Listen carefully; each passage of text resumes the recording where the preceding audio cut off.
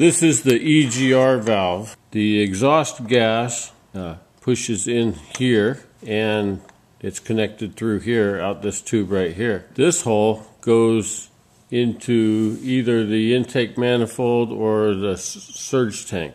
So the way this thing works is it has this valve underneath. It goes up and down like that. So if you push that valve up, it opens the channel between this hole and this hole. What causes this valve to open is a suction on this tube right here. So if I suck on this tube, you should be able to see that valve open and close. This wire coming out right here is a temperature sensor. It just gives the engine warning light if the temperature in the valve gets too high. I don't think it has any other effect on ECU controls. So what causes the suction on here is this thing. This is the EGR Modulator. The tube from the exhaust comes out from this one and goes into the bottom of this one. So that puts a positive pressure on there. This is my cheap-ass vacuum generator. I can suck air in and blow air out. And if I plug up this other hole over here, it doesn't make any difference. If I switch sides, it doesn't make any difference. The air is actually going through the filter in the top. And this doesn't matter which way it goes. There's a filter. This filter can get clogged up. This one is not too bad. The top was really dirty, so I just pulled the top layer off. This back together. Put my lid back on. This just pops on. If you put pressure on this hose right here, it blocks the air from the filter and connects these two tubes together. If I blow on this bottom one,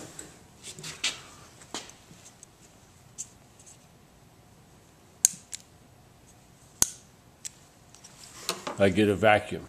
If I don't plug this hole up right here and blow on the bottom, nothing happens. It just sucks air from the other side. So that's how you test it to make sure it's working good. When exhaust is putting pressure on this, it blocks the air filter and connects the two sides together, so any vacuum is passed through here. This side, it doesn't matter which side, this side or this side, goes from here, the top of the EGR valve. So if you get a vacuum, that causes this valve to open. So if you have a lot of exhaust pressure, then this valve opens. If it's hooked up to the car and the engine is idling, and you reach over and push this valve up, your engine idle should slow down or even stall out. You reach over and push this up and nothing happens, that means your exhaust port is blocked somewhere. In some situations, if your engine is cold, for example, you don't want exhaust to go into your intake manifold, even if you do have exhaust pressure.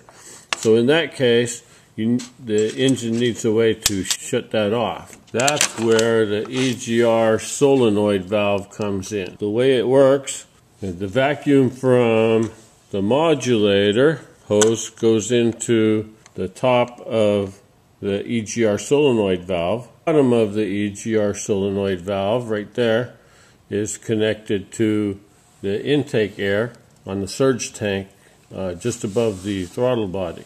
To test this, if I plug up this valve and suck or blow and suck on it, then I get a vacuum. This tube and this tube are connected together, but they're not connected to the air filter. So air will go freely through unless you plug up one side. Then hook it up to 12 volts and see if the valve opens to allow air to come in through this little air filter on the top. And when I hook up this side, the valve should open. With 12 volts supplied to the EGR solenoid valve, this bottom hole is isolated. If I hook up my